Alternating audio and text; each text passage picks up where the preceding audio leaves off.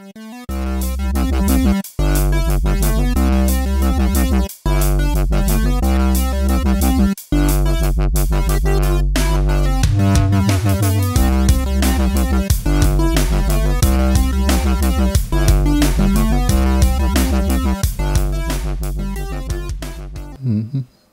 right. Looks like we already have 8 people ready to watch. Yeah, absolutely. Hey, everybody. Thanks for joining us here for this special event of all kinds of amazing authors who are here to help support a wonderful cause. We have with us right now on the stream, we have myself, Ramon Mejia, LitRPG Podcast, and Ari Mejia. We also have with us Dakota Krout. Say hello, Dakota. Hey, everyone. How's it going?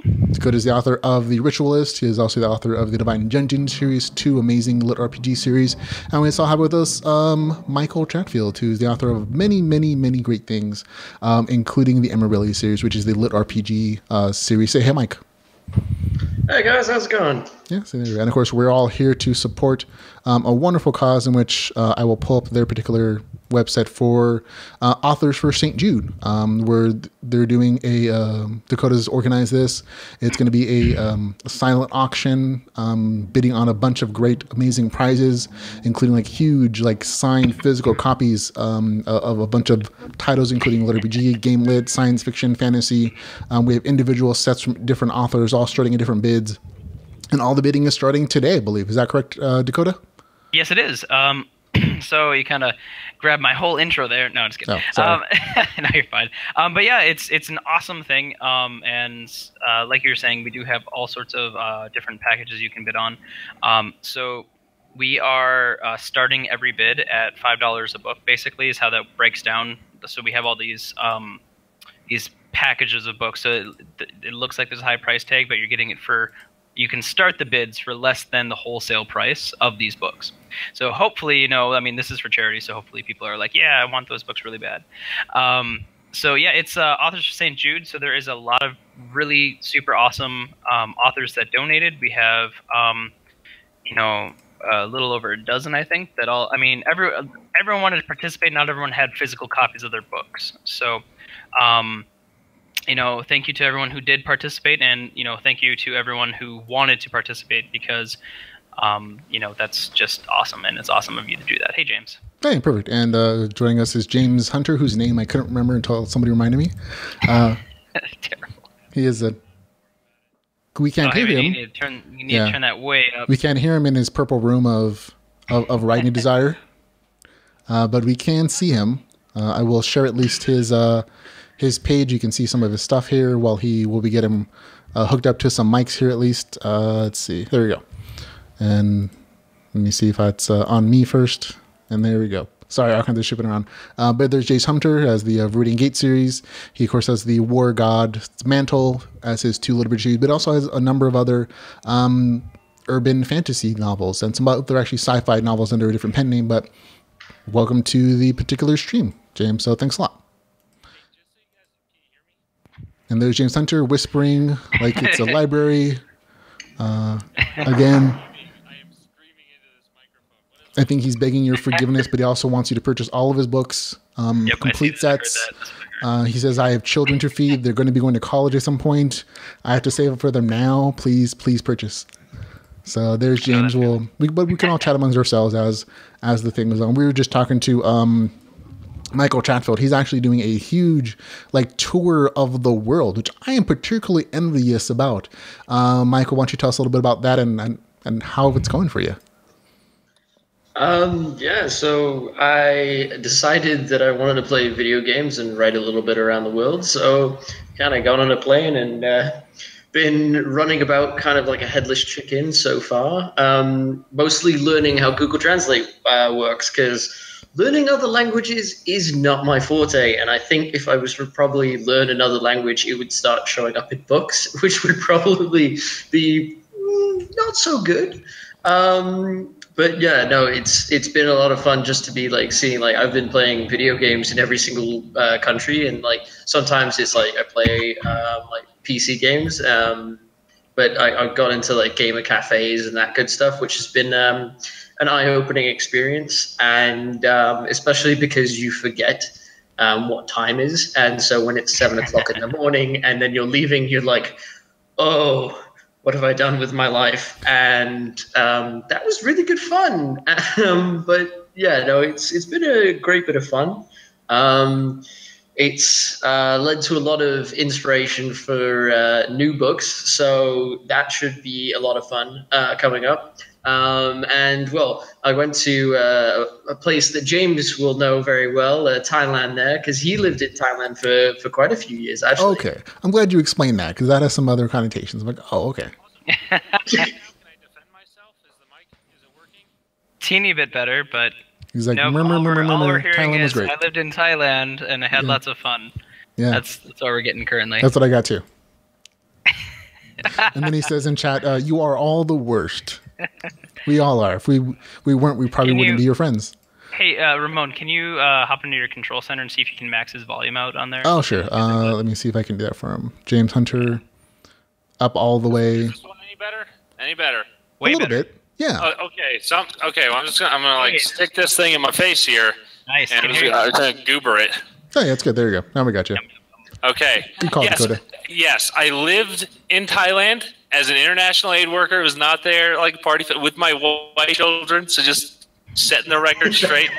And nothing weird or illicit was going on. I swear, we were working there, doing good things, helping people. So we all know that you're the best of us. Also, I have real quick because Ramon said this, and I have to set the record straight. Not because I don't like Aaron's books. So I don't have a pen name. So the books that everyone thinks are a pen name, they're not. That's a real person that we publish who is named Aaron. Like the guy who co-authored the War God books with me, that's the same guy who wrote that sci-fi series. But it's not me. I just want to go on the record because everyone's like, so dude, you're like getting into sci-fi with a pen name. And I'm like, nope, I'm not 100% not doing that. Just still writing all the things that I've always been writing. So there it is on the level. Very nice. Well, thank you for clearing that up. We appreciate it. We have our first question from chat from Danielle. She says, you shave Chatfield. She's noticing that you're missing your trademark beard. And I want to kind of read his attention like that. He used to have like this full, thick, manly beard. And for some reason, he's decided to betray Beard Kai. Can you tell us a little bit about that, Michael? I was in Japan, and when you're eating a lot of soup-based items, it is not the best to have a beard. It's great if you want later snacks. But not essential to day-to-day function or like sense of smell, because it sometimes get in the old mustache there. But yeah, no, like now seeing it, Dakota's now like growing back his beard, and James has got his beard going in full force. It's like, yeah, I'm gonna have to like not shave for the entire time leading up to Dragon Con now. Well, I mean, it takes you like 2 weeks, so. And just for the record, I'm glad that it was Danielle who brought it up, or Daniel, because it's the first thing I noticed. Because when I was at Dragon Con with Michael, I was like, oh man, he's so dreamy with this. He's so dreamy with his lush Canadian beard. And then I was like, who is this boy child on the screen in front of me? Surely this is not the same guy that I remember, the Dreamboat from Dragon Con. That is facial hair. What's going on? So I'm glad I'm not the first one to say it. But I was thinking it. That was the first thing. I was like, different. He's changed so much. Well, Ramon was like, oh, yeah, he's like lost 10 on the manliness column. Then Dakota comes right in afterwards, and he's like, yeah, his like, what's it? Constitution is like just plummeted. I'm like, oh, armor class. Yep, you dropped some armor class there. Hey, there was a bus that came through here, and I was underneath the entire thing. Yeah, but the beard, for real though, like the beard absorbs like mace blows and arrows, like it stops them dead in the track. It's all kinds of extra armor points for this thing, man. It's incredible. Yeah, even chat's like in the case now. I think Hasper says at Boychild is Mike's new Twitter handle, at Boychild. At Boychild. At Boychild, I see it.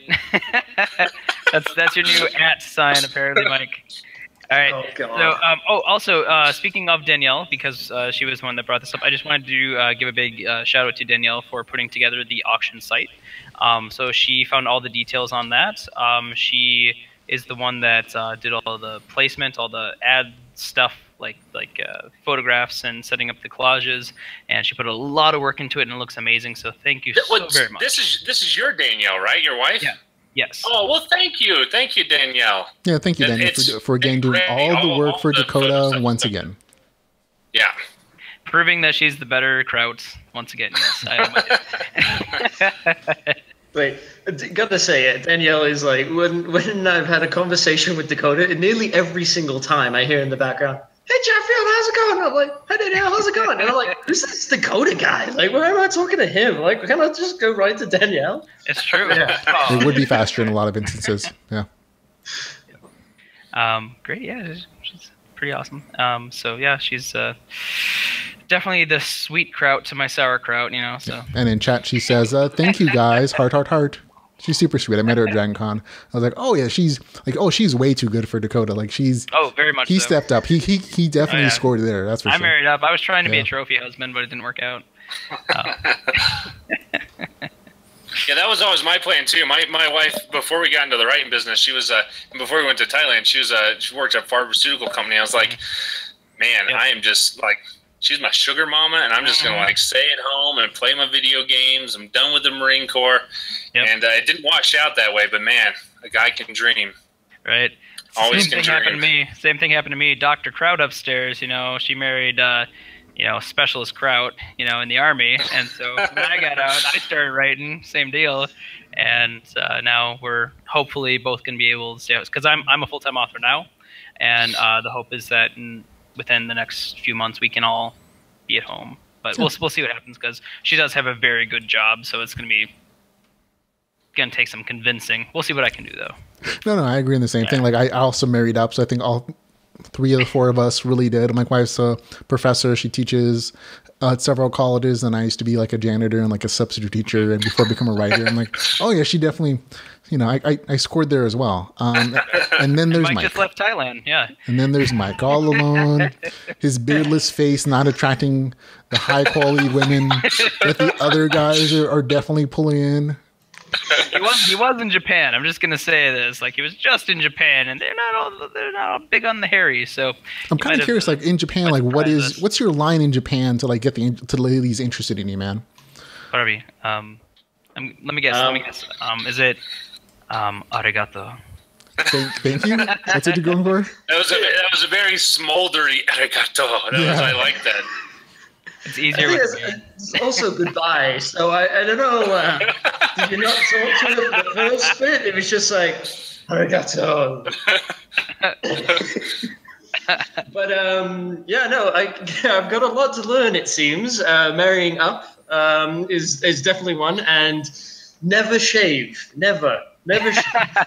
Apparently, definitely not before coming onto a stream. Apparently. I was actually thinking of that yesterday, because I had something. All right, okay. I'm not gonna say I had a full beard, but I had something, and then I was like, drunkenly at 2 a.m. Oh, I'm gonna shave this off. I'm gonna look all professional. And I woke up the next morning. I'm like, oh. Yeah, you're fine. But yeah. Sorry. So, real quick, back on topic for the St. Jude thing. So just so everyone knows, the packages that you can bid on are, it has all the details on them right there.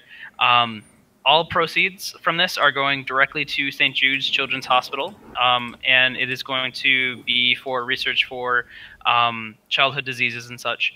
And it's just a really, really super good cause. St. Jude's does not, as far as I know, they do not charge parents for the care of their kids, so the kids get the care that they need. So this will help that. So it's a really super good cause. So feel free to bid on the packages, or just go. There's a donate now button, and you can donate directly to them.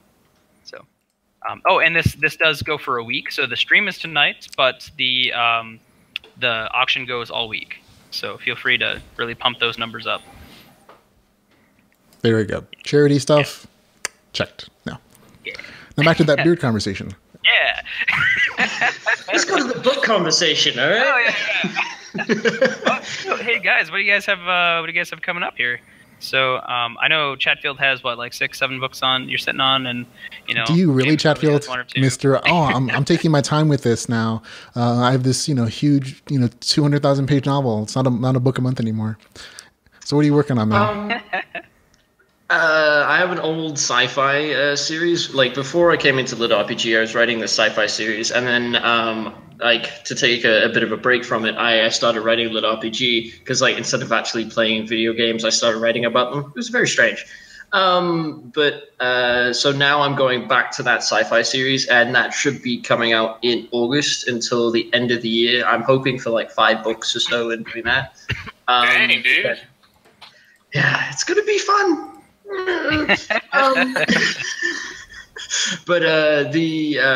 started writing a new LitRPG series, and I've started putting it up on Patreon and Raw Road. And the thing is that I started writing it, and then I was writing it. It was way too fast. Like everything was progressing really, really, really fast. Everyone was getting OP as hell, and I was like, no, I'm not doing this. And so I changed the entire storyline. And 10 Realms? Sorry to interrupt. Is that 10 Realms? Yeah. Okay, because I'm following that pretty closely, and I really like it. So sorry, go ahead. So that's going to be like a big book, the way it's looking, simply because it is. I don't want to say more than that. It is. That works. Yeah. Like it sounds like when I talked to Luke Chimilenko of the Ascend Online series, he was just like, yeah, like I was writing and I just couldn't stop writing, and it's kind of like that, and it's really fun because it goes into a lot of the characteristics and stuff I've wanted to go into before, like base building is about the biggest hint I'm going to give. But yeah, no, that's how books are going right now. How about you guys? What are you guys up to? Let's go with James Hunter. What are you up to, James Hunter? Oh, man, I don't even know where to start. I got a lot of books that I'm working on concurrently, and a lot that are slated to be done this year. So War God 2, War God's Mantle 2 is done. That one's at the editor. It's going to come out in a couple of weeks. So I'm excited about that, and working on an outline for War God 3.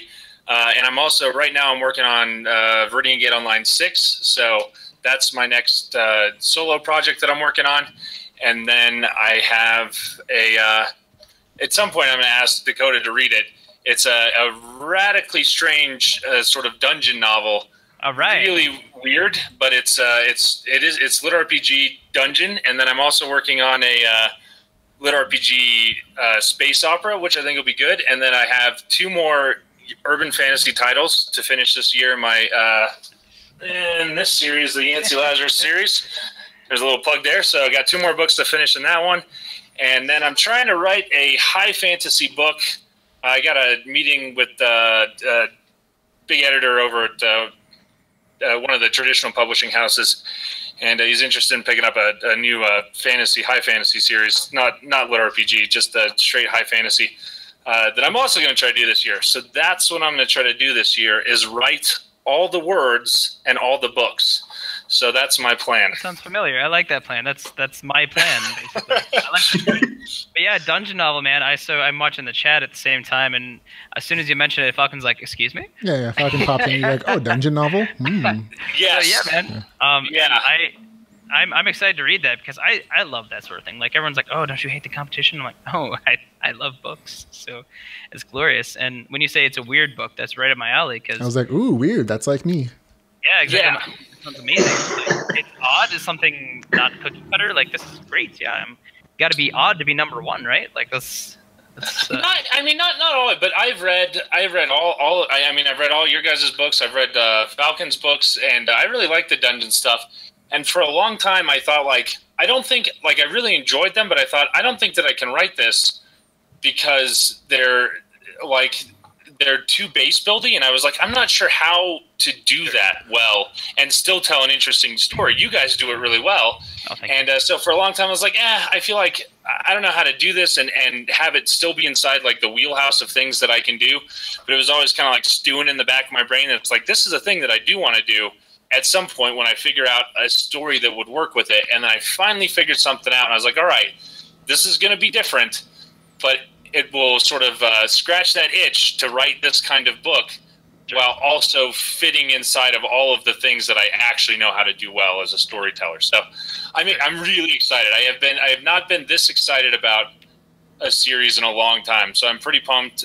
Just starting on it, but it'll probably be done in about a month and a half or so. Sure. And I'm really excited to get it out there and see what people think. So, or if they hate it and they're like, "Boo, James Hunter, don't ever write this type of book again," and then I'll just walk away in shame and I'll do something else. It's okay. Doubt it. I highly doubt you. I mean, it happens. Lots of folks in the chat room saying hello. You got Jacob Taylor, Dave Wilmarth, Emily Rose saying hello. Falcon Logue says everybody belongs in a dungeon. So that's his contribution to that conversation. Matt Dinman says he doesn't know how you guys write more than one thing at a time. I don't either, honestly. I'm like, you guys can write multiple things at one time. It's taking me like 6 months to write this like next book. There's definitely different skill levels here.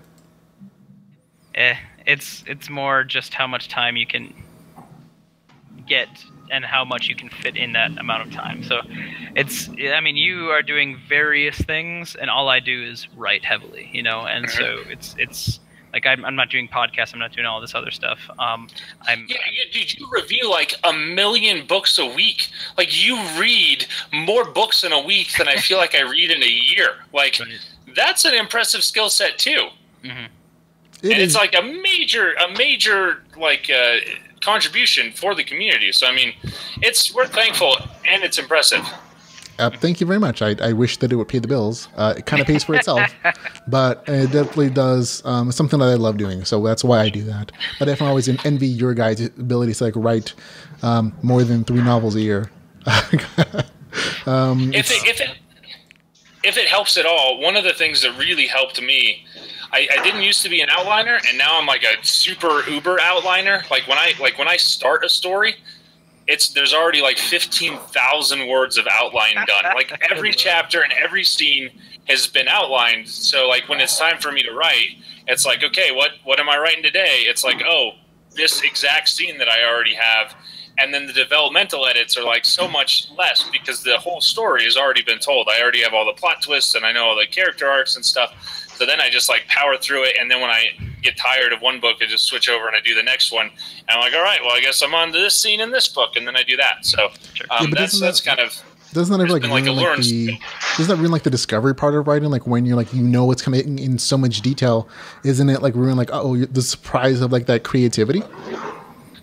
For me, no. Like whenever I talk to people and they're like, oh, like they talk about a movie that I haven't seen, they're like, I have to give you spoilers, and I'm like, I love the spoilers. Like I don't like the discovery is not the exciting part. Like the exciting part for me is like seeing how a book hangs together. Like seeing like, oh man, they set up the end right here in chapter 4, and oh, here's the special skill that they're going to pull out in chapter 6, and they're going to use it to defeat the big bad in chapter 28. Like I love looking at a book as a whole or a movie as a whole and like figuring out all of the things that they do and how it works as a whole. So for me, that's the exciting part, not the discovery. Okay. Gotcha. That makes sense to me, I guess. Yeah. And Dave Wilmarth in chat room is asking James Hunter specifically, are you wearing pants? Because you are. Unfortunately, yes, because I just had date night with my wife, which is like my once a week excursion out into the real world. So I rushed home and I still had pants on. But this is atypical. Good for you. As it should be for a full-time author, right? I don't know if I feel more comfortable with that knowledge or less comfortable with that knowledge, but much more comfortable. I think this is why Dakota's sitting on the floor. He's like, oh, yep. I'm sitting here, I got my arms on my couch. Good stuff. You're making me envision weird things, Chatfield. There's a lot of weirdness going on, and I'm not comfortable with it. Just sitting here wearing a kilt. It's all good. Don't worry about it. Just accept it. Just accept it. Win some, lose some. Yep. Actually, that made me think. Like you were talking about odd stuff and how like it can work really well. I don't know if you guys read the book Dominion of Blades recently. So second book in that came out. It was really good.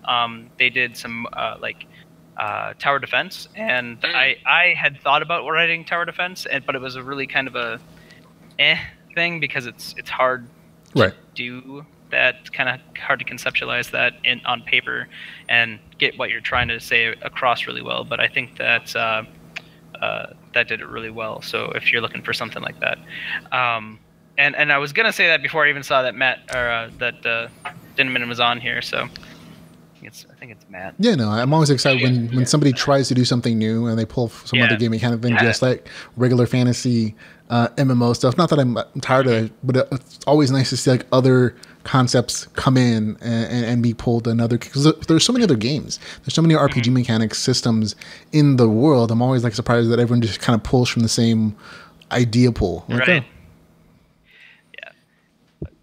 Like I think one of the best things, like as James said, with like where you find something and then you go through at the end of it, maybe it's like when you see the systems that people can come up with, like Dakota's like Divine Dungeon series, which had like basically like Chinese cultivation system, and then also like fantasy, like Western fantasy adventure style, and it was like the mashing of those two together, and I was just like.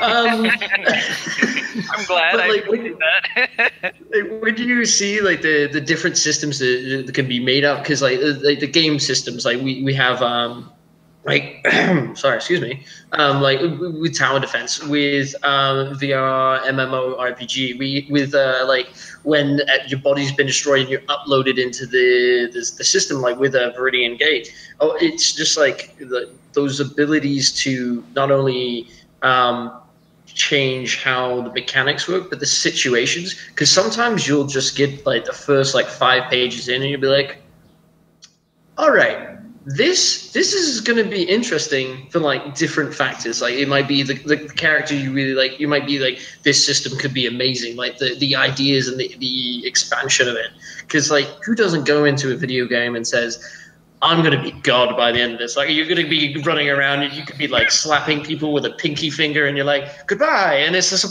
boom. And it's like, it is just like the fun and conceptual, like where can you go and the struggle to get there. And then it's also kind of interesting how like, I always found it interesting, at least when you like get to the end of a game in say like Skyrim or Fallout, or like a MMORPG like WoW and such.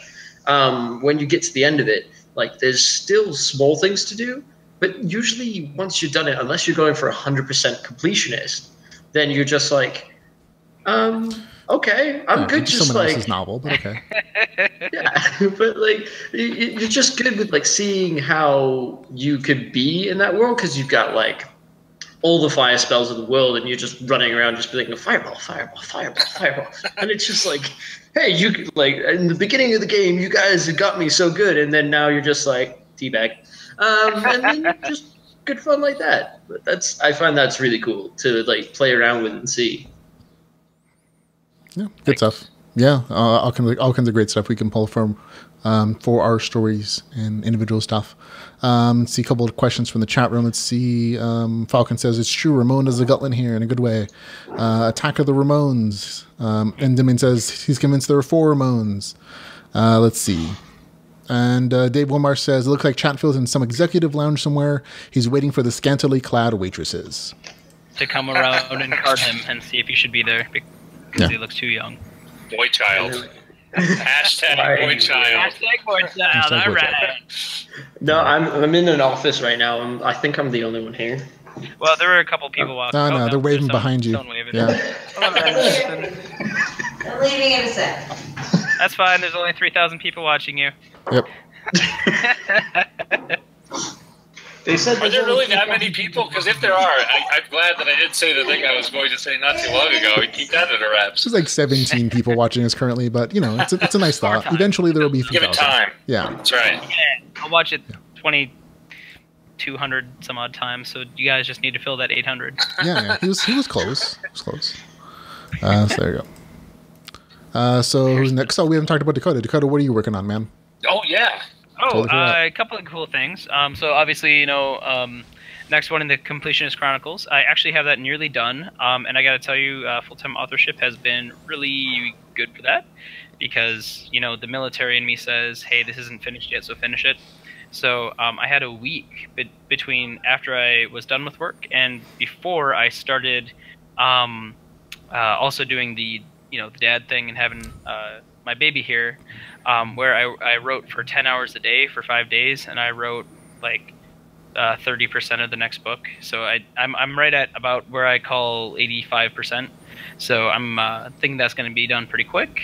Oh, good. Because I was worried when you said, "Oh, I wrote for 10 hours for 10 days," and I wrote 100 words. I was like, "Oh." No. I was a coffee fueled maniac that week, dude. I go from 4 a.m. onward. That's my usual day. So, so the second one in the Completionist Chronicles is going to be coming out. I haven't decided on a name for it yet. Just because I'm trying to find that one defining, crystallizing thing that catches my attention. Murder Machine. Yeah. And then following that, before people panic too much, there will be the 4th Divine Dungeon series is going to be coming after that, followed by the 3rd in the Completionist Chronicles. But then I have 12 series total that I have outlined right now. So we'll see what we'll see how that goes. Yeah. Dude, how's it gonna go? You're gonna kill it. That's how it's gonna go, man. You're yeah, doing a damn thing. Good for you, man. That's the way to get it done. Yeah, thanks. And then there's some hopeful collaboration with a couple authors that I'm really excited about. Cool, Fernando. Before we go on, I want to introduce Chris Carney, who is joining us, and then he disappeared. There he is, and he's back. Everybody excited, Chris Carney? Guys. Hey, Chris. Sure. Cool. Well, everybody here? Hey. So I don't want to kick you guys off at all. So feel free to stay on. So we're gonna move into the next segment. So this is a couple more guys here. So it looks like we have Dave Wilmarth, Jeffrey Falcon Louge, and Chris Carney. Yeah, and hey guys. We're more than happy to introduce everybody. We have Chris Carney, who let me pull up his information so everybody can see all of his great stuff. Let me just hop off real quick. I don't want to. I don't. These fine people. I want to be able to talk. So, thank you guys for having. I'll be around. Oh, James, go ahead. James and Chatfield. Guys, thank you so much for getting on here, and thanks for your donations and donations of your time. And this is hopefully going to be awesome for St. Jude's. And it looks like we have so far raised $10. So we'll see how those bids go. This is my daughter Lucy. I'm gonna go hug her and help tuck her into bed. Can you say hi to everybody? Bye. Bye. All right, guys. Bye. Bye. See you, James. Well, I'll see you guys later. Have a good one, and I'll be watching the stream. But yeah, see you, Michael.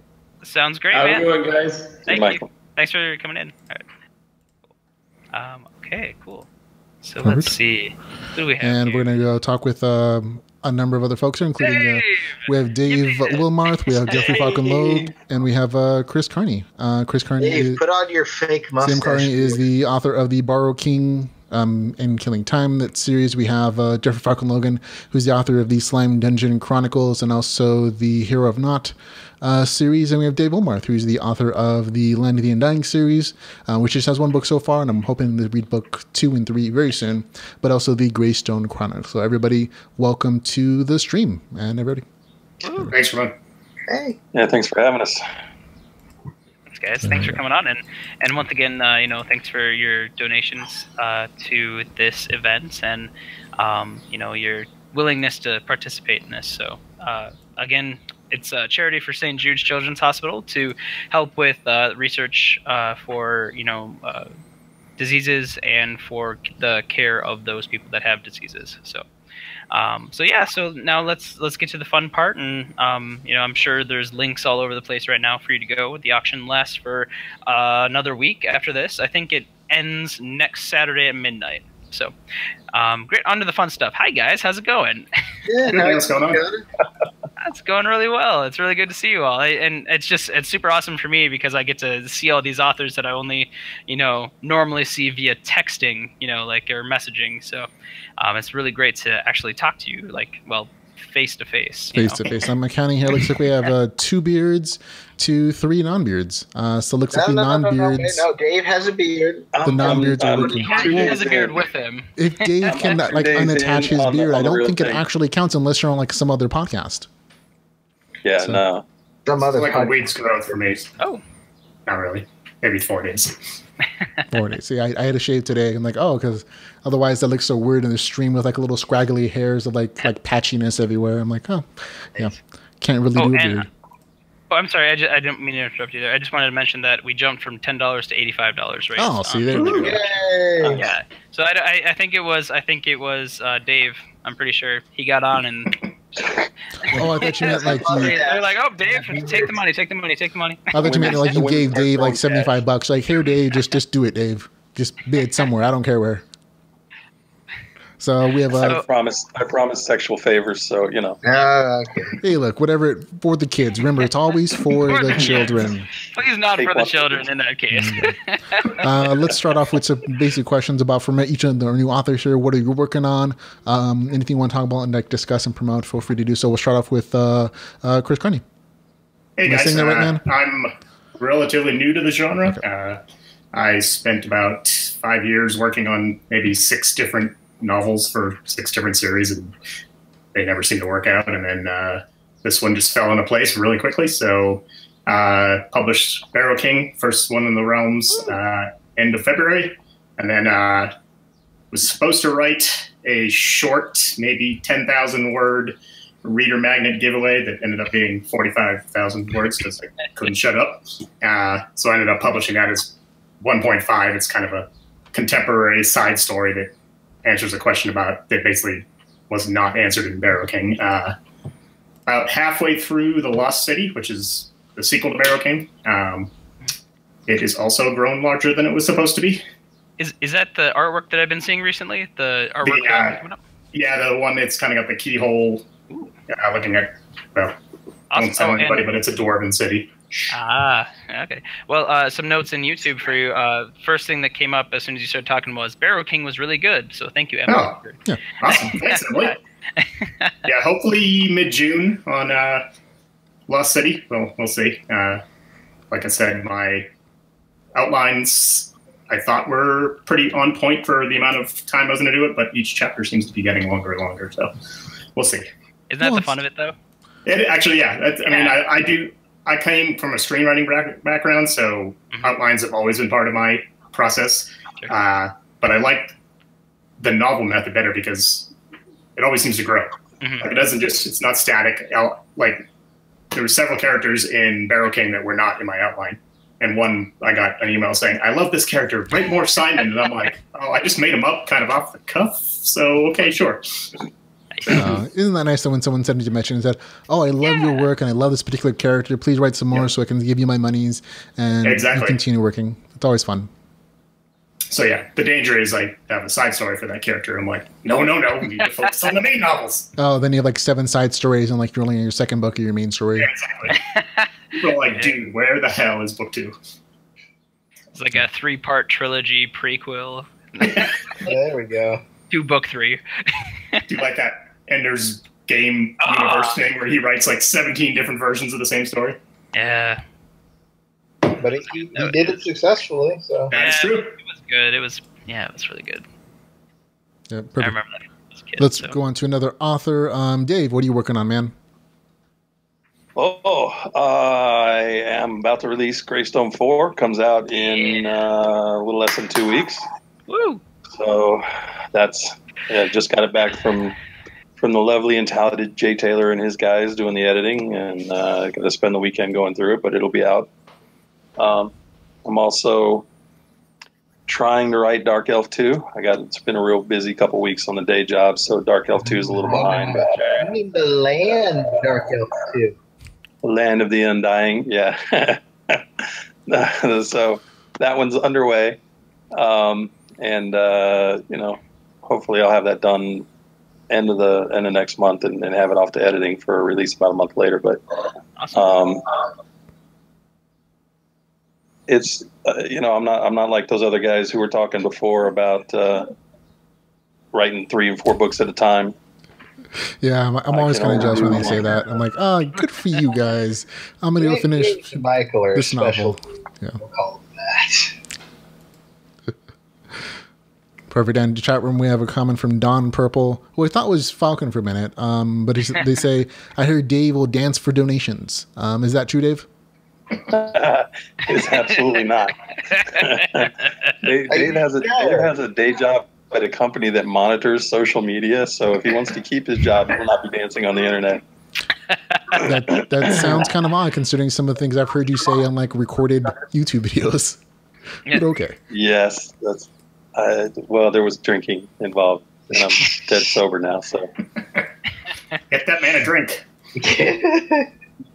Dave, you're gonna be at Dragon Con this year? I am going to be Dragon Con adjacent. I don't do cons. I don't do crowds. I am going to set up in a nearby tavern and just get people drunk as they come by and visit. Well, make sure to tell me where that tavern is. That's fair. Yeah, everybody's invited. Well, I'll be happy to join you there. Looks like Jacob Taylor in chat room says he loves both Greystone and the Darfell Chronicles. So it looks like you have some fans in chat room, Dave. So congratulations. Yeah. Thank you. You also have fans in the stream too. So yeah. Oh, there's Jay Taylor. Or Jacob Taylor. So perfect. I don't know. And let's move on to Falcon. Falcon, what are you working on, man? Well, I got 3 things really going on at the moment. I got my cover art for the better version of Hero of Not, which I'll be re-releasing this weekend. Ooh. And then I'm going to be writing this sequel to that, and that should be out July, August. And I also have gotten halfway through Slime Dungeon Book 5. But then I was like, I'm not feeling it anymore, so just going to let that wait a little while. Maybe not filling the slime. Thoughts. Got it. And then finally, working on the short story for Fiora, the character in my book.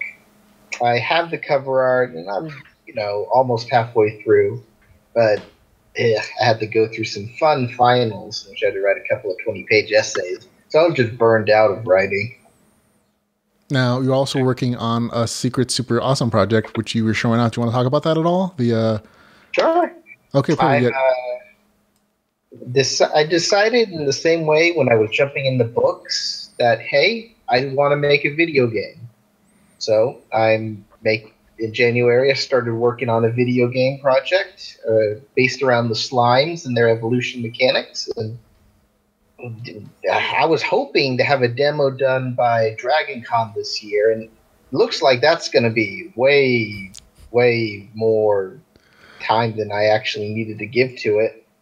But so it's coming along really well, and I hope to get a Kickstarter out at the end of the summer.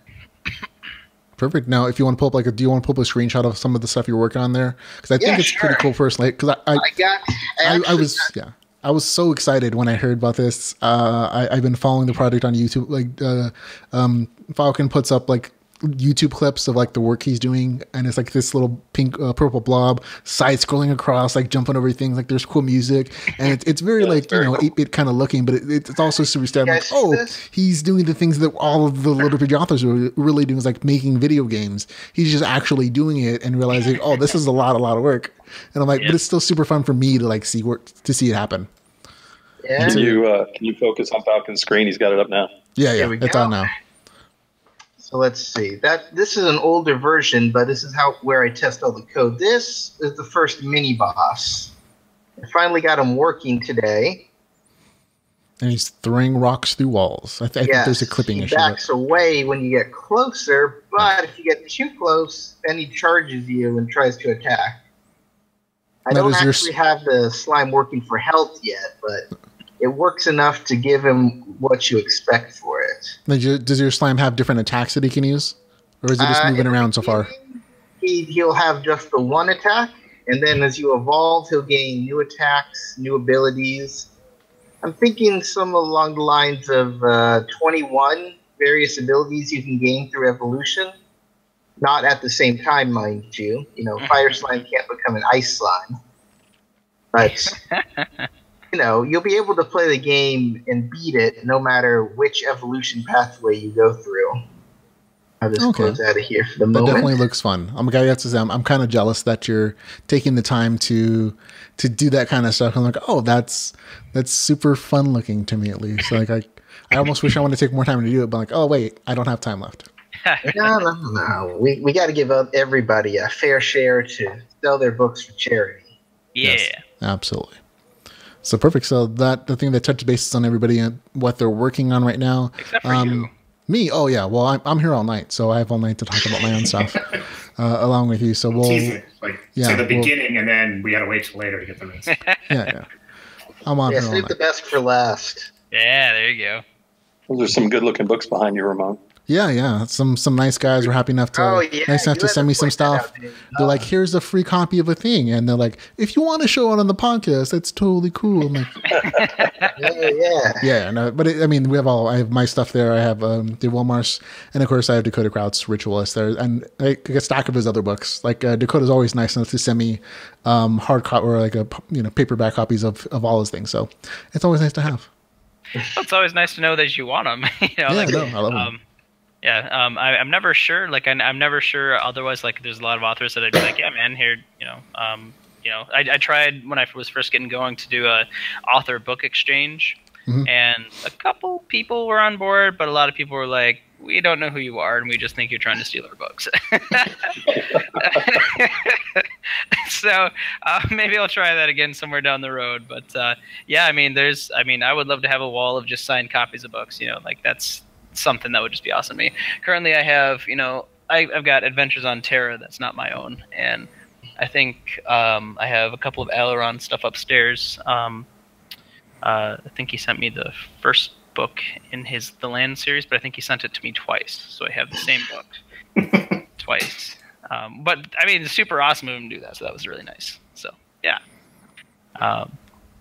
Let's see. Oh, I think he also donated to the thing. Yeah, he did. Great. So if you're a big fan of the Land series, there's that's part of the bundle tonight.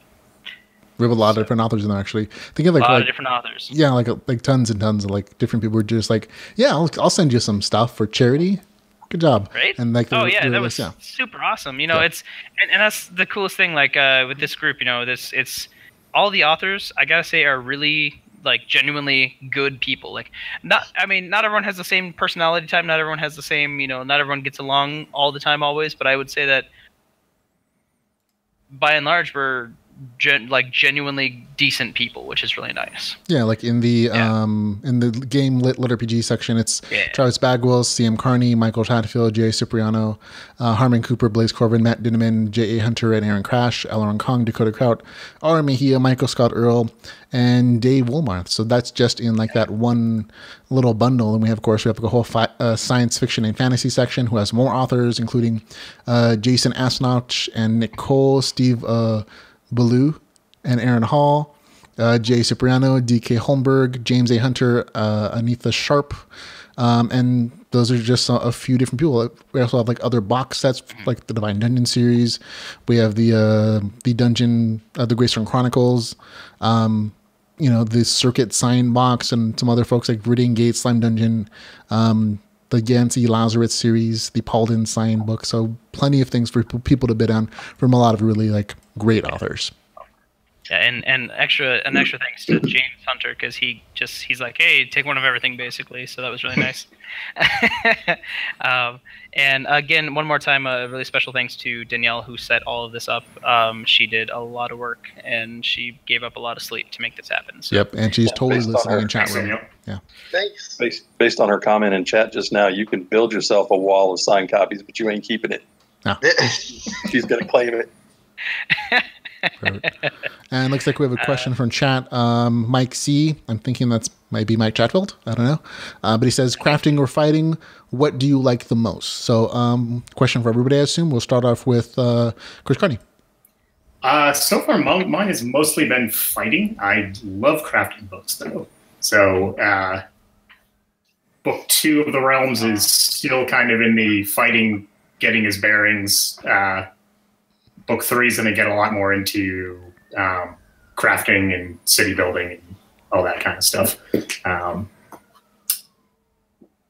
So maybe both, but I've kind of leaning towards crafting a little bit more lately. I find it fascinating. I was probably a little late coming to that particular part of the genre, so I find it to be, I don't know, it's apart from, you know, making 8 million iron daggers in Skyrim. That was my favorite part about Skyrim and like Fallout, is the figuring out ways to build crap. So yeah, perfect. That's going to be coming down the pipe in my stuff. So that's a good answer. Dakota, fighting or crafting, which one do you like more? Well, I typically craft to fight. It's difficult, so because I love them both. You know, like I am all about the minutia of making sense. Like, why does, like, I want to say I have this weapon, but I don't just want to be like, hey, here's an overpowered weapon. I want to be like, here's why I have an overpowered weapon. Here's how I did it, and here's what it took to get it. I didn't walk into a lake and have random women handing out swords. You know, sounds like a lawsuit waiting to happen. But my response on there was, so the question was crafting or fighting, what do you like the most? My response on the YouTube thing was killing my foes and forging weapons from their bodies on the field of battle. So we'll see. That was definitely his actual answer that he wrote. He took the time to write it out while we were talking. Yeah. So we'll see if I can incorporate that in any books. Perfect. Dave, what about you, man? Crafting or fighting, which do you like most? I love to write the fight scenes. I love fight scenes. I like to try to find different ways to attack and defend and different twists on attacks. But I'm also, in real life, I build stuff. So I spend a lot of time on town building and crafting in my books as well. So I'm pretty balanced, I think, between the two. But my preference is definitely the fights, man. I love the fights. I reenact my old raids with my guild and all this crazy stuff we did, and you know, the throwing people in the fire and doing just fun stuff to make the fights more interesting. So I like to write the fights. Yeah, you sound like a seasoned veteran all of a sudden in gaming world. Yeah, well, man, I've been gaming since there were games, but I played a lot of years in Elder Scrolls and WoW and Star Wars and Elder Scrolls is mostly a solo game for me. I mean, I have a guild there, but we don't really play much. But I have a solid guild that jumps from game to game. As we max out one, we jump over to the other, and we've been playing together for close to 10 years, I guess. Wow.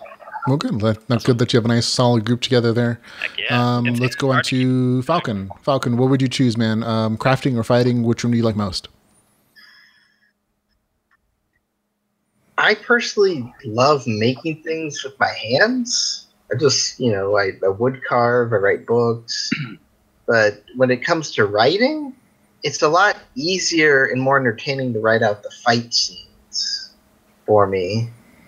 Especially, you know, in my stories, I just love the boss battles. You know, a good boss battle will hold you through, whether it's in game or in book. Okay, perfect. And we saw your boss, your mini boss there, so it definitely goes in line. Like, oh, you enjoy your fights for your games as well as your box. Few notes from chat. We have Joshua Rivera says, "I love your books, Dakota. I just bid on them." So that's nice. Dakota also said, thank you, Joshua. So apparently he saw the message and he responded. He's really on top of chat. He said he'd do higher bids, but he can't afford so much. Jacob Taylor says, Smith Dagger, Enchant Dagger, sell and repeat. That's my strategy for a lot of single player video games when I need to raise cash. Mike C says, them saucy sword maidens. GL Rathwick says, crafting, no fighting, no crafting, great taste, less filling. So there you go. And Josh Rivera says, Dakota, does Cal ever find out who turned him into a gem? So that one's specifically for Dakota. Yes, at the end of Calamity, so at the end of the third book. And there will be more information coming on that in the fourth book because it was a bit of a confusing ending to the book, I'm not going to lie. Made sense perfectly to me in my head, and on paper, a few people did get confused, yeah. Yeah, that made sense to me. But I mean, you can always come over to my Facebook page and ask me questions. So, perfect. Yep. Oh, my turn. I forgot. Ramon, crafting or fighting? Which one do you like most? Oh, why? Thanks for asking. For me, definitely crafting. I love fighting. I mean, I love writing my fight scenes, and I love like reading about good fight scenes in novels. But crafting is always gonna have like my heart. Like in whether it's Skyrim or Fallout or any other like MMO or whatever, crafting is always like the first thing that I do all the time. Like, and I could legitimately spend, hours and hours just gathering materials, trying out new formulas or spells or blueprints or whatever, and just like trying to figure out the best way to maximize things. And I think it comes out pretty easily in my novels too, because I'll write. I'm editing Adventure Terror books right now, and one of like regular comments from like the editors that I'm working with, they're like, "Oh, your crafting things are super detailed, man," and they're like super long, and then they're like, "But your dialogue is like almost missing from some of these other scenes. Like, you should really like put more dialogue in this scene, like at least as much as you have for the crafting." So I'm like, "Oh yeah, I guess that's true. It's easier for me to write about doing stuff than it is like the talking." So there you go. Next question from chat: guild or solo player? So we're gonna start off with Chris. Absolutely solo player. I've probably one of those people who might be excommunicated for being this, but I'm not a big MMO guy. I played a bit of WoW, but the first time I got into MMOs, and it sort of turned me off, was EverQuest. No, was it EverQuest? Oh yeah, well that's. And I got in and I wandered around, and it was like this village square with 8 billion people, and some dude came up to me and started talking in like, I don't know, Old English or something. And I said, like, sup guy, or whatever. And he yelled at me for not being in character, and I was like, okay, this is not really working. We want a role-playing server, man, because those are the rules when you go into those. Yeah, I was complete noob at that point. I didn't know what the hell I was doing. So he was like, "What's an RP server?" Before I did anything else, and I'd say mostly Elder Scrolls and Fallout's my wheelhouse. I do play other stuff here and there, but I keep getting suckered into that Elder Scrolls 6 trick video with the Rick Astley. I don't know if you guys have seen that. It's like, new Valenwood. Oh, crap, it's Rick Astley. Nah, you're getting Rage 2. What was it? You're getting Rage 2 from Bethesda. Oh, yeah, that they just announced that. I saw some of the videos. I'm like, Rage 1 wasn't all that awesome. I'm not that excited. So there you go. So next up is Dakota. Solo player or guild man? I would love to play guild, but the issue is that I'm sure, as with many of us, that we have about 30 seconds of time in which we want to use to sleep. So finding time to play with a guild and actually like run, raids and stuff is really hard. Like, I would love to be able to do it. I would love to have the kind of free time that would let me do it. But because I don't, it almost exclusively ends up like solo player. Well, I've seen you do some stuff with like Charles Dean and Travis Backwell. What game is that? Vermintide? Oh, that is Vermintide. But that's because those are that's when you get into an MMO though, it's like a 300-hour commitment basically if you want to be decent at the game. And if you like Vermintide, it's more like, hey, 40 minutes and then I can call that my gaming for the day basically. Ooh, you have gaming sections for your day, huh? Well, it's more actually, heck, man. It's half the time. It's more like, hey, this is a group of authors online that we're all like talking shop and stuff. But yeah, actually, I haven't played in a little while. I actually haven't played that since I went full-time author. But I was like, that gaming headset does not look new. That looks like a well-worn gaming headset. Professional gaming. Yeah. That's the high-end one. That's not the cheapie. Don't know what you're talking about. Danielle's listening. Shh. Okay, perfect. Thanks for that answer. We'll go with Dave Wilmarth, who hopefully doesn't have a wife looking over his shoulder. So Dave, no. Solo player or guild man? I am absolutely a guild guy, although I haven't played at all. I haven't even logged in since I started writing. I just haven't had the time. And the only reason my guildies still talk to me is because I send them my books to beta read, and they have to. I thought you'd be like, because I owe them money. Oh. Yeah. But no, I haven't gamed it. In fact, I passed up on the WoW beta. I got an invite last month and didn't even. Oh, for the new expansion? Yeah, on the new expansion. And that's the first time ever since the beginning of WoW that I didn't play the beta, and I'm a little disappointed in myself, but I got stuff to do. So yeah, you got books to write. You got a whole real job that expects you to do stuff. Yeah, I understand. Yeah. You have to adult professionally. Yeah. Adulting sucks. It does until you get to like full-time author level, and then it's like, oh, this is not bad anymore. It's busy, but I work for myself. So yeah. I gotta say, man, as much as I loved my most previous job and they were awesome, I work much harder, you know, because it's more like, you know, I would really like to keep my house. You know, that's a big thing for me, you know, like having food in the house, you know. I mean, I get up at 4 a.m. and I write until 8 a.m. and that's when my wife goes off to work, and then I'm watching baby. Anytime baby closes her eyes for more than 5 seconds, I'm at the computer just, you know, just typing away. And yeah, so anyway. So there you go. And real quick, one more time, Falcon, solo or guild, man? Solo. I didn't get into the whole multiplayer type of games until I entered college. And then, of course, once I got into it, the first thing I played was LOL. So, of course, it was like, hey, look, newbie, college student, let's get into some addictive online multiplayer gameplay. So that was fun, and that's why I'm no longer a computer science major. Okay. Perfect. Thank you very much, man. I appreciate all your answers. Looks like we had Steve Beaulieu on for a second, and now he's gone, so maybe he'll come back. He said his video isn't working. Oh, yeah. Okay. Might have been him. Okay, well, I had his I was so on top of things for once. I was like, I had his picture queued up. I was like, oh, I'm ready for to go to introduce him, and then he disappears on me. What's up with that, man?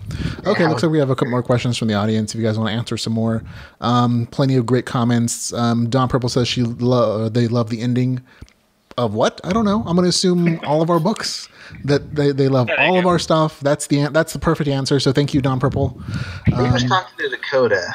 And Dakota says, thank you, Don. So he thinks in advance that it's just him, but we're all here, and that comment was not specified. We were talking about the end of my book, and I assumed. It was not specified for anybody in particular, so I'm going to assume they like us all. That's my hope. That's probably accurate, yes. Yeah. And we have Steve. Hey, guys. Hey, there you go. Hey. Yeah, look at the beard. Sorry about that. Welcome to the stream, Steve. I'm going to say Beaulieu. Is that it? Beaulieu. Oh man, Dakota steered me wrong. He was so wrong. He told me how to say it too. He was like, oh, it's like that bear, Beaulieu. And I'm like, those are a lot of extra letters, man. Are you sure? And he's like, yeah, I know. That's what I always call him. Just say it. That French stuff, man. I just call him Steve typically. Yeah, you know? As a matter of fact, I'm kind of just Jamie Castle now, which makes it a whole lot easier. Oh, is that one of the pen names you use, or is that like the? Yeah, okay. Well, I don't know what I'm doing yet. I hope one day to know what I'm doing too. That's what I use for the Bear Goddess Saga, yeah. Gotcha. Hey, Ramon, sorry to disappoint, but Don Purple clarified it was all for Dakota. Oh. Yay! I mean, I know. I'm still gonna hope that that they meant us all in spirit, if not in technicality. There you go. We'll go on. Of course, welcome Steve to the podcast or to the show, and for donating everything to charity as we do. Rhett, hey man, how you doing? I gotta go. If Rhett's here, I gotta go. Is that what? Every interview I do is I'll see you guys later. I got to knock out some fun summer work. So. Okay. See you, Falcon. Thanks for coming on, man. And it was super nice to meet you. You both face to face, Chris and Dave. You know, and thanks, Dakota, for putting this all together. Oh, absolutely, man. And I really look forward to talking to you guys more. Awesome. Yeah. We'll talk soon. All right, great. Guys, thanks so much. Thank you. And before I go, I just want to say everybody spend a lot of money on these items. It's for a good cause to help the kids. And everybody have a good night. Sounds good. You as well. See you guys. All right. Thanks, man. All right. Cool. And like I said, and then there were 4. Everyone left, man. So well, we have it set up in sections. It's not like everybody gets a shot. And so we have 2 new guests to this particular stream here. We have Steve. He'll say his name because I'm going to keep saying my hand, Beaulieu, and Rhett Bruno. They both have a long existing. I think I can only feel like a tiny screenshot of what your stuff was, but looks all very exciting in sci-fi. So if you want to tell us a little bit about yourselves as authors, as what you guys do, we'll start off with Rhett. Yeah, so I've been a science fiction author for a long time. I was with Diversion Books and Random House Hydra, and then I also now am a fantasy author, and me and Steve co-write a series called The Buried Goddess Saga that we're doing with Audible Studios this summer. By day, I'm an architect, and I live in Connecticut. Okay. Perfect. Cool. Thank you very much. And I do have I think I promoted that book right when it came out, the Web of Eyes, right? Yeah.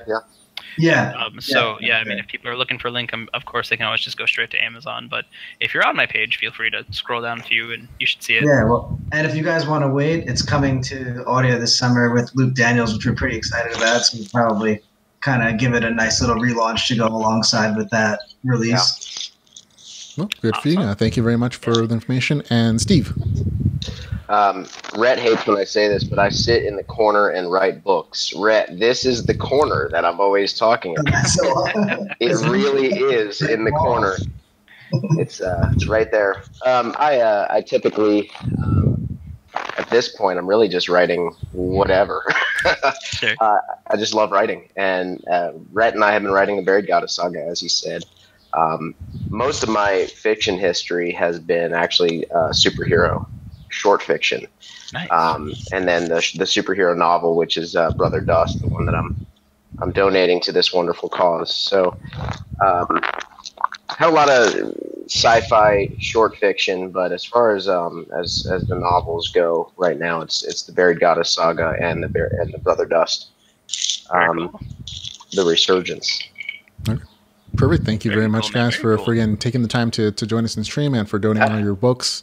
I believe Dakota has put you down for about 20 or 30 a piece, and he's selling them, for pennies a page. But still, it's all for charity. Exactly.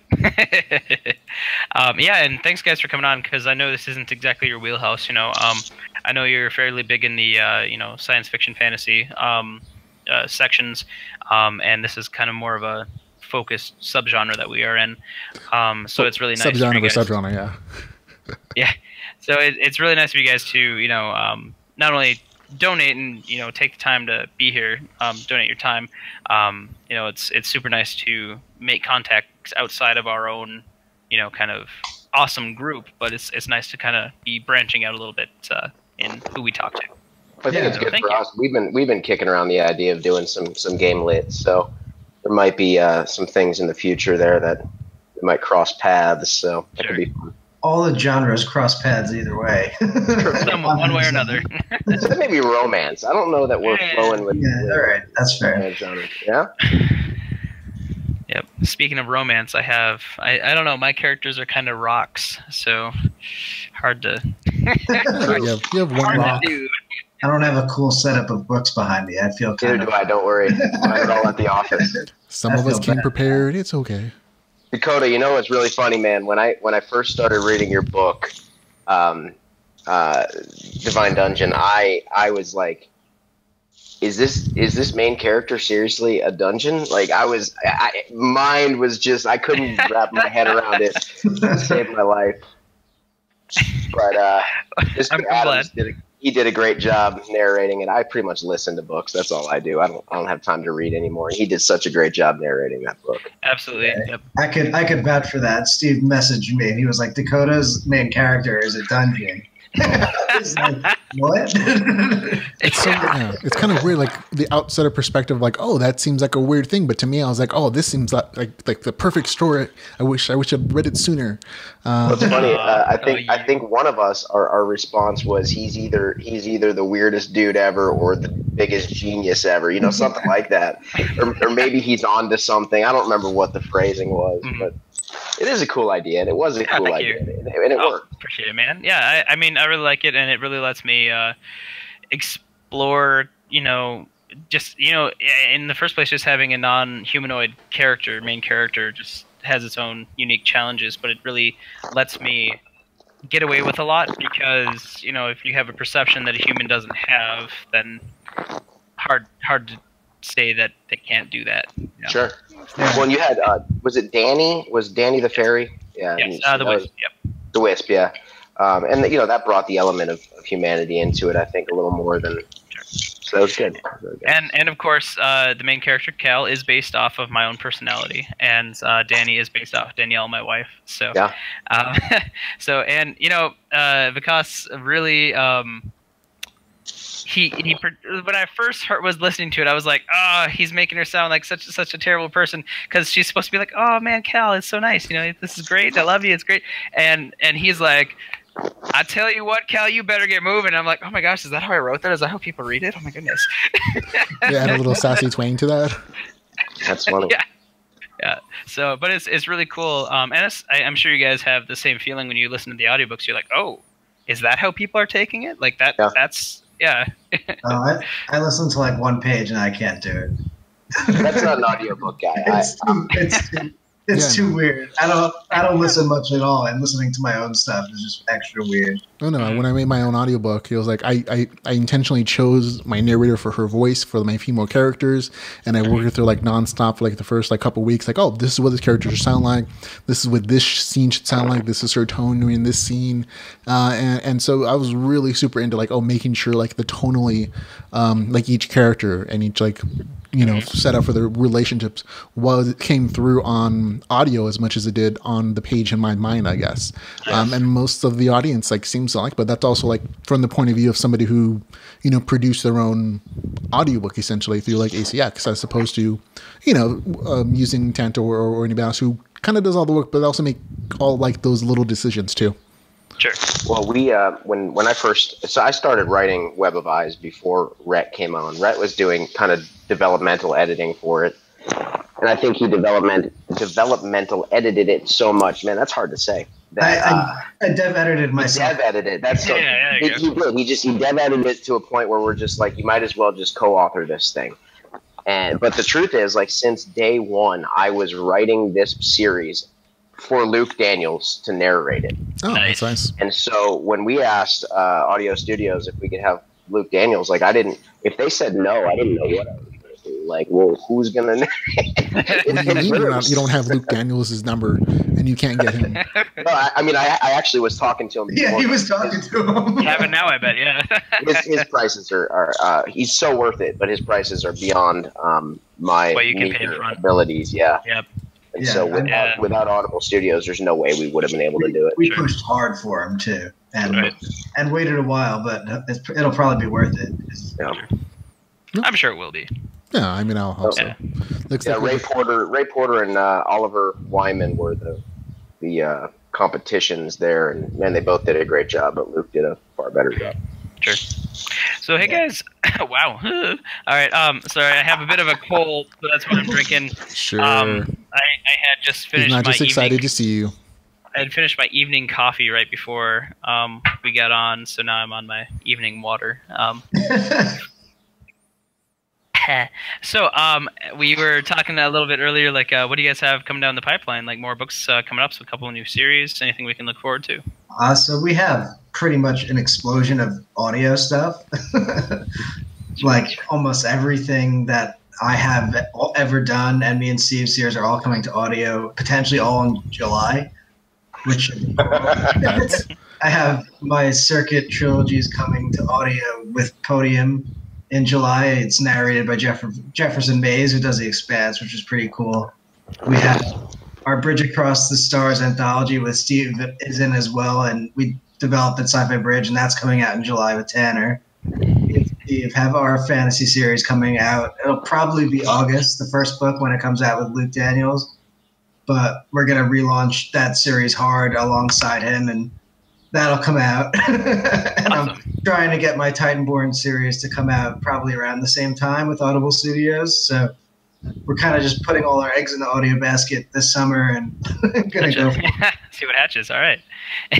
Cool. And Steve, like, so do you guys mainly work together, or do you have like separate stuff, a lot of separate stuff going on? It kind of depends on the moment. I think right now, pretty much everything is together. I'm writing something that was just like I just to throw away 10,000 words that I just had nothing else to do, and I decided to start a novel. But that was just because I was waiting on Rhett to do his co-authored part in book 3 of Buried Goddess. So now I'm back on Buried Goddess. soon as that's done, we have plans to jump back into a sci-fi series that we started last. What was it? I always forget. Last summer, I guess. We finished it yet. And We've so been book 1 for a while, and we're probably going to wind up going like an audio first kind of route with it. So we decided we should probably write the sequels. Makes sense. Yeah. in the background, I'm getting another superhero anthology together. Nice. Doing that kind of slowly. The other ones, the first 4 I did real like rapid fire, but there's just too much going on right now to try to make it happen. So I'm just going to, as stories come in, once I have a good 10, I'll go ahead and release that. So that's kind of where I'm at right now. Awesome, man. That's really cool. And I just realized we have 3 beards to 1 non-beard now. That's right. You got to get on it, man. So we were even for a little while, beginning the conversation. There was a majority, and then it was even, and now I'm outnumbered by the beards. A couple notes from chat. Charles Dean says, a bunch of drunks, and I'm not there. He's disappointed, but he also says that he missed all the beer talk. So he's extra sad about missing all the beer talk earlier. There was one question from chat from Jacob Taylor says, in a party, would you be the warrior, tank, healer, rogue, or mage? So we'll start off with Dakota. What would be your answer, man? So the tank, the healer, or the mage? We have basic your standard 4: warrior, tank, healer, rogue, mage. So 5. Oh, as much as I love all the others, I have to go mage. So here's the thing. I could do fighter. I could do fighter. I think I would tough. do fairly well at it. Yeah. Yeah. The beard gives you the constitution bonus. Right, yeah. Nice. But I'm not big on the press of bodies. Like, like if I get sweat and blood on me, if it's not my own, I'm a little upset. You have experience in knowing that? Yes, I do. Yeah, I used to box, and I used to do combatives in the army. And did you just forfeit when blood got on you? Is that what that is? Oh no! I just didn't like having their blood on me. Oh, okay. That sounds fine. Yeah, it was not a fun thing. It was like, man, there's so much. All right, anyway, just kidding. Dry cleaning bills are through the roof. Let's see. So healer, I love the healers. The healers are amazing. I love watching the healers and watching them work, but you really got to keep on top of not only everyone's health, but you had to make you have your warrior who has triple the amount of health, but it looks I can manage that. I just don't want to.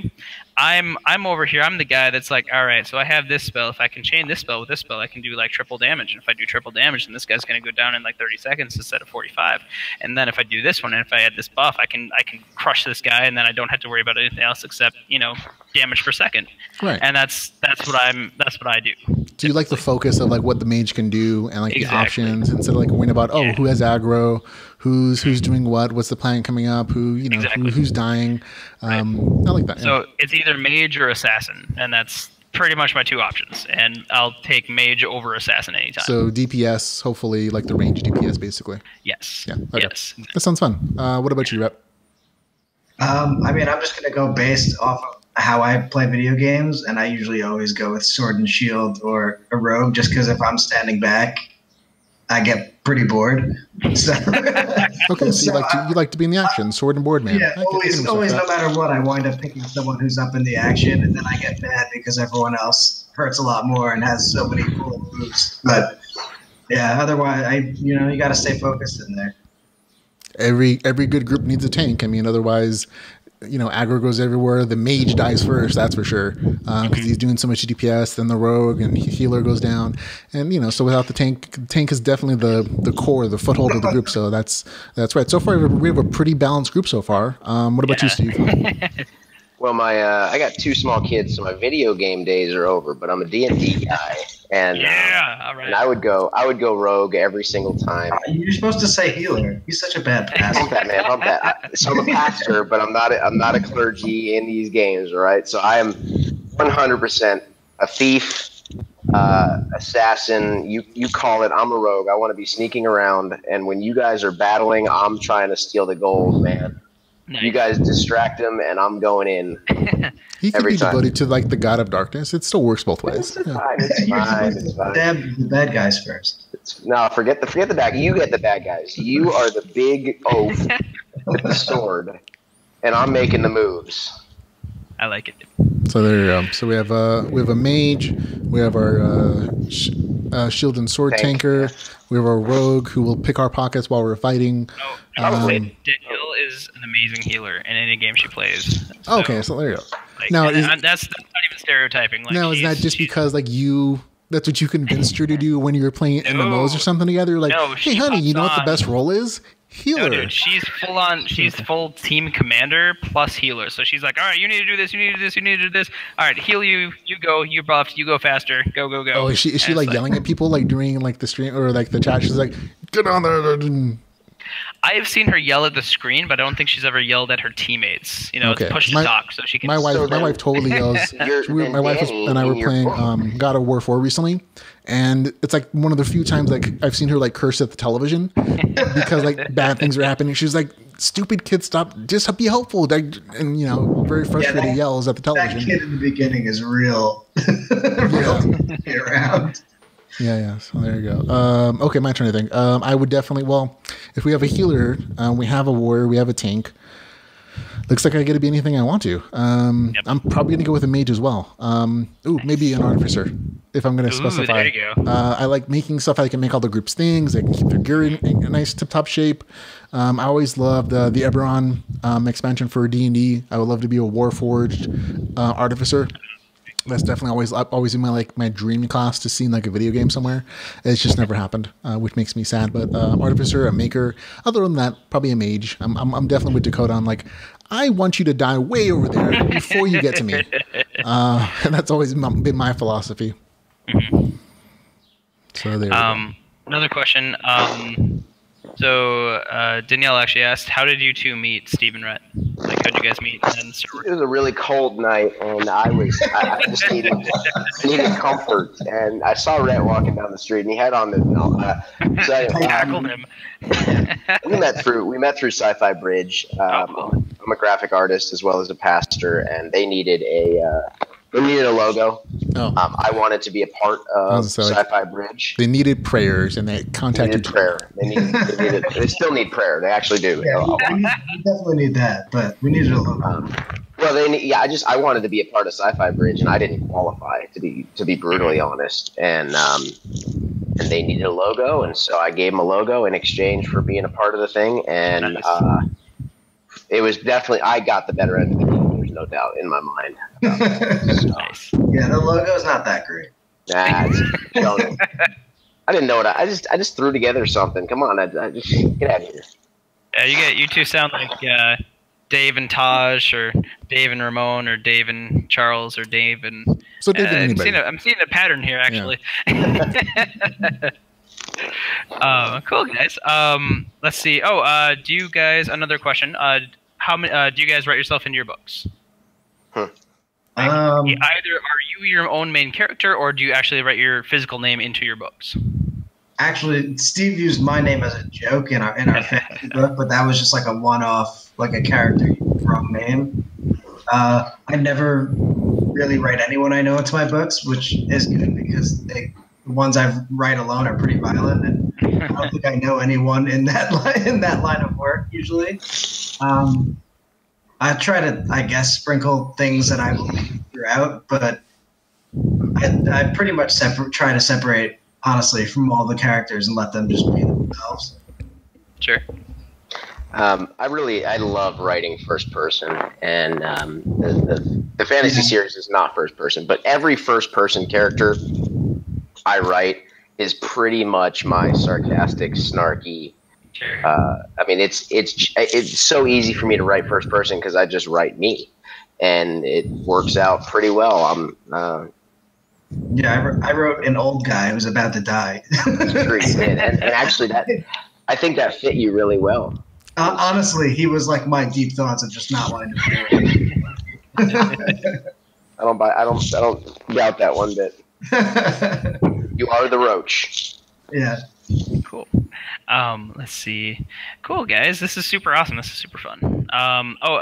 Quick thing. While we have been talking this evening during the chat, we have raised $370 for charity already. For Children's Research Hospital. And 70% of the items have been bid on. So that's pretty awesome, guys. Fantastic. Yeah. So, and like I said, you know, I do this once per segment. It's St. Jude's Children's Hospital, and it's for you know, the research on you know, diseases, and it also helps cover the medical costs of children going through any procedures that they need, because St. Jude's, as far as I know, I could be wrong, but I'm fairly certain they don't charge for their services. So, you know, everything you guys are doing out there, all you guys, all the authors who donated, not only their books but their time, and the people that did want to but couldn't because they didn't have physical, you know, merchandise, thank you all so much. And to all the people that are, you know, putting in bids, thank you all as well, because obviously we wouldn't be making any money for charity without you. So great, and back to the fun part. So cool. Let's see. Now, I am just wondering, like, so you guys do science fantasy, right? Like, science fantasy. Science fiction, because in my head it's always science fiction fantasies. So you do science fiction, like, I mean, obviously there's fantasy elements in that, but do you guys ever see yourself moving into, like, more high fantasy stuff, swords and sorcery, and throwing around magic, or are you definitely machines are the way to go? Well, really, the Web of Eyes is 100% swords and sorcery. So it's high fantasy. Yeah, you knew that. You just. I did. I just. No, I'm reading this. So no, and it was a very good book, actually. I was very impressed by how in depth it was. And I meant more just like, so you guys see yourself as science fiction though? Like, do you see yourself moving into fantasy, like more hardcore fantasy, like, well, you want to take it, Rhett? You know that there's your answer. No, I think Steve would definitely love to write fantasy. I'm more into writing space opera type stuff, but you know, we've kind of taken our fantasy series in a real interesting direction, so it's been fun to write. Fantasy was actually the first thing I wrote. I self-published a series at like 16, and that was pretty high fantasy, probably a similar genre. But I've gotten pretty into science fiction, and as far as what I would write on my own, it would probably be more of the gritty, dark type science fiction I have before. Even the science fiction me and Steve write together was more of a pulpy, lighthearted, fun science fantasy sort of story with aliens and alt history and stuff. So I think together we have a brand, whether it's science fiction or fantasy, of that more pulpy, adventure, lighthearted story that has some darker tones, but they're kind of snuck in there compared to what I write on my own. Sure. I'd probably write fantasy exclusively if there's not nearly the market in the independent world in the fantasy side of things as there is in the sci-fi side of things. But it's not as easy to break into. It's different. Yeah, it's much different. I would totally put spaceships and aliens into the Buried Goddess saga just to mess with everybody if it were up to me. I mean, I've never mentioned that to Rhett, but like I would in a heartbeat. We can have people come from above, like book 5. What's that? We could have like a ship land from above. I'm telling you, man, that would be. We did a D&D mod or a D&D campaign once where a spaceship landed, and it was one of the most exciting, fun things. Our DM did some amazing things with it, and man, it was brilliant. That could be cool. Let's do it. We gave our hand away, so now we can't do it. Yeah, that's true. St. Jude. That's pretty awesome, guys. Cool. So yeah, it's that's cool. And I know you guys are both fairly big in your circles. And yeah, I have talked with Rhett fairly extensively on this. I'd say, you know, how different it is between our current genres. Like most of the science fiction guys are like, hey, you know, just put the work out there and we'll read it. Just don't expect us to, you know, do much in the way of like promoting you or like sharing you. Like we are going to read it and enjoy it, and that's it.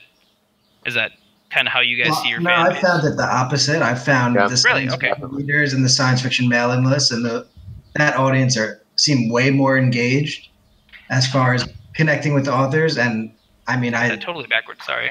That's cool. And that's just because I run Sci-Fi Bridge and Fantasy Bridge, and we kind of approach them the same way. And Sci-Fi Bridge is huge, and it grew really fast, and it's really easy to keep growing. whereas the fantasy bridge reaching those audiences seems a little bit tougher. And I mean, I see it. You see it on Amazon. Like indie authors own those Amazon charts in science fiction and fantasy. You still see Game of Thrones, Pat Rothfuss, and all the big guys up top. And then the game-lit authors have really taken over a lot of those spots. Right. And, I mean, there are a bunch of big indie fantasy authors, but it seems to be a lot of the same people. I don't see that many breaking in. But then again, audio in fantasy seems like a way bigger thing and way more important to those audiences. So once we get into that side, it might cancel out. That makes sense, and I can see how the people that consider themselves more science fiction would want to be able to physically look at it and like maybe even take notes and be like, all right, so here's what this says it is, and like, oh, it's 3 cubic meters. Are you insane? That would never fit in there. That's like I can see that they would like look at that, whereas the fantasy genre would be more like, oh yeah, magic. Yeah, no, science fiction reviewers can be brutal, especially when you're not writing like hyper realistic Martian type science fiction. Like there's a reason it's called space opera. You're kind of just trying to make it real. It doesn't have to follow all the laws of physics. But some reviewers don't know that there's a difference between like hard science fiction and space opera. So they can be rough, as Steve probably knows as well. Brother Dust got shredded a little bit. I mean, we had good reviews all around, but it got shredded several times because it was really science fantasy. There was so little science fiction in it, and I even advertised it in the superhero genre. It was advertised as a space opera for those who love superheroes and vile villains. Like that was the whole thing. But man, you got your sci-fi guys out there that were just so angry at every. I mean, fantasy. There's a lot of hand wavium. You can get away with a lot of hand wavium. In sci-fi, there's not a lot of room for that if you don't use the term fantasy. So. No, and it's true. I mean, I had like a beta reader, someone who I've worked with before and stuff. Who like there was one scene in one book where a character's piloting a ship around and shooting bombs down in space. And he was like, well, that could never happen that fast. I was like, yeah, things are really far apart in space, but I don't want to spend 10 pages of her flying around shooting bombs. Like it didn't have to last that long to get. You know what? Craig Allenson has his series Expeditionary Force. And he's one of these guys it was the most amazing thing ever. He's got these spaceships fighting from light years away. He did exactly what you're talking about, but it wasn't military sci-fi by any stretch, and it wasn't huge battles in space. But every time there was a battle, neither of the parties could see each other, and they were just it was pretty intense, and it was cool. Yeah, so that's how The Expanse does. If you watch the show, which is it's an awesome way to show space battle, but there wasn't a battle. She's shooting down nukes being flown by no one, so. Right. You can't really build up the drama of the distance between that way. So that's where I'll focus more on story when it really comes to it being story versus hyper-realism. Hey, Dakota, why should I read Rituals? Ritualist? So it is a great story, in my opinion. So it is...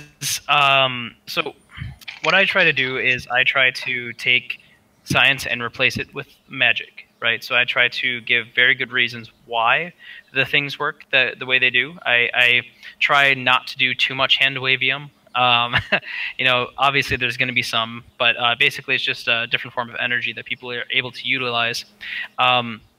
So with Ritualist, it is all about utility. So compared to the high-powered, flamethrowers, fireballs, it's more long build-up. So the main character's name is Joe, because it's really hard to write out like Abinov, 3,000 times. So Joe is able to he starts the game, and it pulls a lot from my own experience, like in the military, my own experience like playing games, and what I like to see.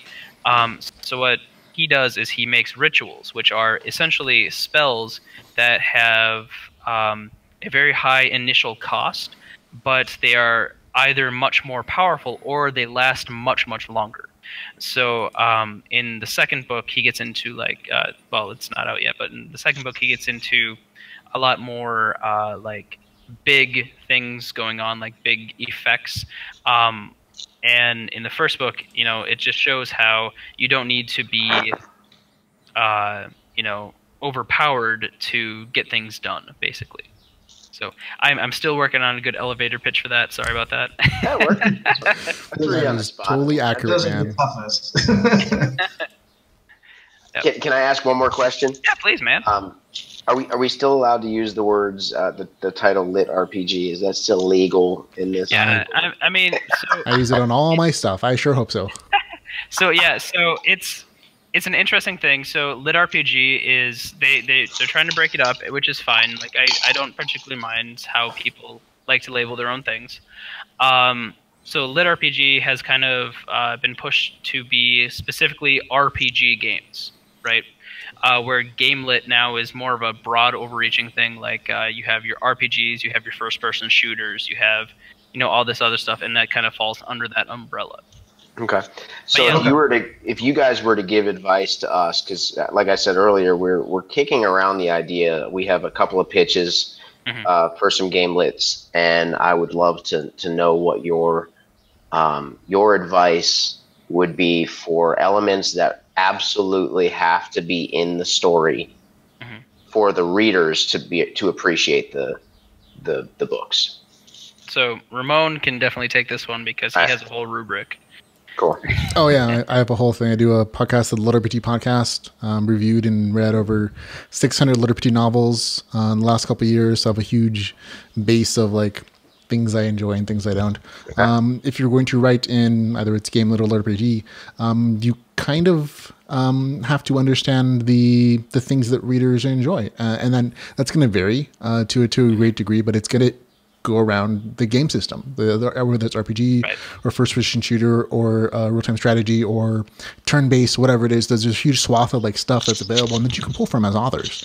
And I highly encourage you to try to be original, but also like don't hesitate to actually describe the game mechanics. Like that's the thing that draws the readers in the most. That the reason they read this over fantasy or over sci-fi is because this makes them feel like they're playing their favorite video games. And not everybody has like 100 hours to spend on an MMO or RPG anymore.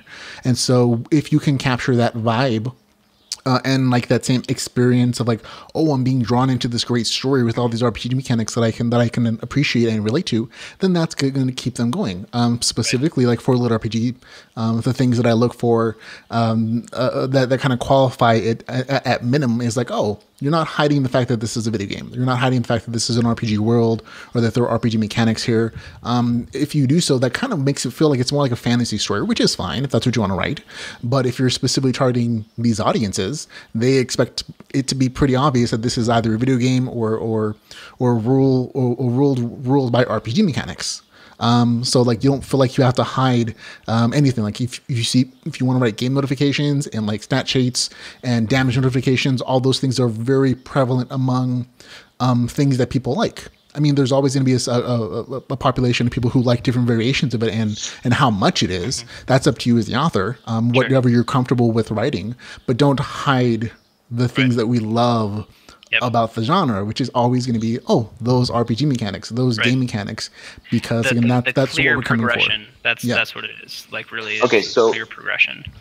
So I don't know what time. I don't know if we have time. I read a lot. Okay, and so like I've recently read both of these are great books, right? So Blaise Corvin's Delvers LLC. Yep. Okay, and then Hugo Huescos. Yep. Dungeon Lord, right? So I think that was what it was called. So in Delvers, it was, take them out of a world and put them in the world created by a god that kind of functioned as a video game, but there wasn't necessarily those stat page elements. No. Again, his novel in particular is of a kind of a combination category, portal fiction and LitRPG, and it works for me. And that's mostly because when he does the RPG stuff, it's super thorough. Like a lot of the story still is just portal fiction, which is perfectly fine. But he's also incorporated like a very detailed structure system of like them getting powers and it being very much of an RPG game system. And as long as it's there, as long as it's not hidden. Like the things that the characters see are described on the text page. It's not him thinking in his brain, oh, I'm wondering about these powers and what they're going to be, and someone describes them, but I'm not giving the reader details. He actually details out what all the different powers are, you know what I mean? And he's still hitting those same vibes for people like, oh yeah, this is like RPG mechanics that I can relate to, but at the same time, he's still doing like a military science portal fiction fantasy story, and so he's kind of hitting both nods. Blaze Corvin also has another series called The Secret of the Old Ones, which feels a little more mainstream lit RPG in that it's set in MMO and it has a bunch of like more detailed stuff there. But like I said, there's a huge swath of like readers who can appreciate both.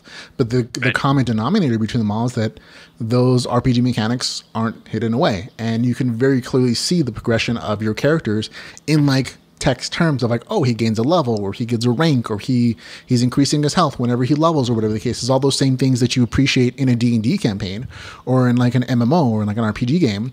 Part of the draw, at least for a lot of people, is like you go from hero to zero, but it's not hidden away in like fantasy terms of like, oh, he gets a magic sword. It's, oh, he gains experience points. He gains levels, and he plans out his character, and you know, all those other things that us as gamers can all relate to, and creates this instantaneous common frame of reference for everybody. And so you're already kind of tapping into like that gamer culture whenever you're writing like a good lit RPG story.